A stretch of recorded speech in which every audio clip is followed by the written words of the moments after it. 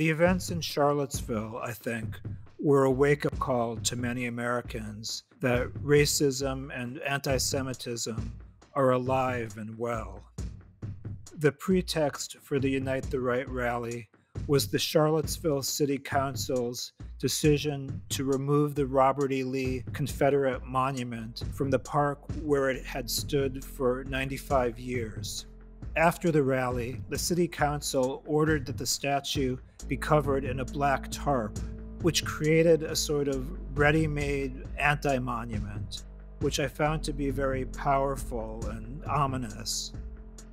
So I decided to replicate the sculpture covered with the tarp using fixed materials as a way to mark that moment in time.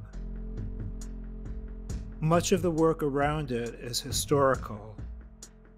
And for me, the sculpture kind of brings everything back to the present.